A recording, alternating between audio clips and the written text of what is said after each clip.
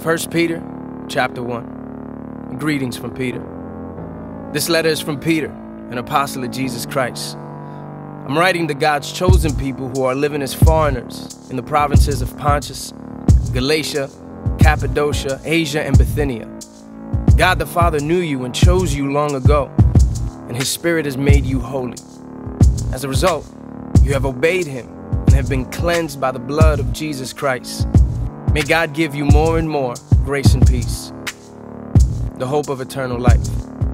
All praise to God, the Father of our Lord Jesus Christ. It is by His great mercy that we have been born again, because God raised Jesus Christ from the dead.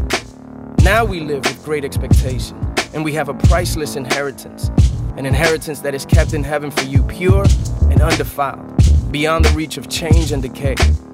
And through your faith, God is protecting you by His power until you receive this salvation, which is ready to be revealed on the last day for all to see.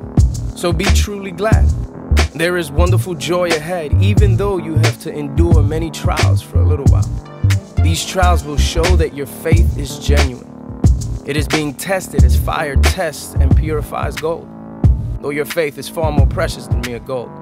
So when your faith remains strong through many trials, it will bring you much praise and glory and honor on the day when Jesus Christ is revealed to the whole world. You love Him even though you have never seen Him. Though you do not see Him now, you trust Him, and you rejoice with a glorious, inexpressible joy. The reward for trusting Him will be the salvation of your souls. This salvation was something even the prophets wanted to know more about when they prophesied about this gracious salvation prepared for you. They wondered what time or situation the Spirit of Christ within them was talking about when He told them in advance about Christ's suffering and His great glory afterward.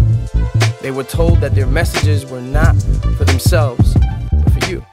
And now this good news has been announced to you by those who preached in the power of the Holy Spirit sent from heaven. It is all so wonderful that even the angels are eagerly watching these things happen.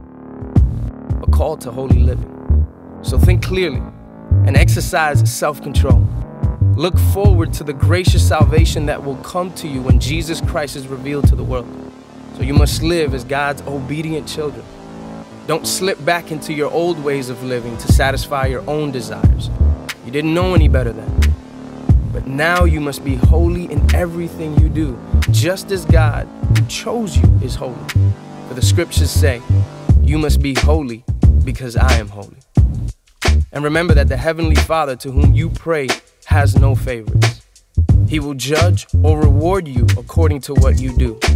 So you must live in reverent fear of Him during your time as foreigners in the land. For you know that God paid a ransom to save you from the empty life you inherited from your ancestors. And the ransom He paid was not mere gold or silver. It was the precious blood of Christ, the sinless, spotless Lamb of God. God has chosen Him as your ransom long before the world began, but He has now revealed Him to you in these last days. Through Christ, you have come to trust in God, and you have placed your faith and hope in God because He raised Christ from the dead and gave Him great glory. You were cleansed from your sins when you obeyed the truth, so now you must show sincere love to each other as brothers and sisters.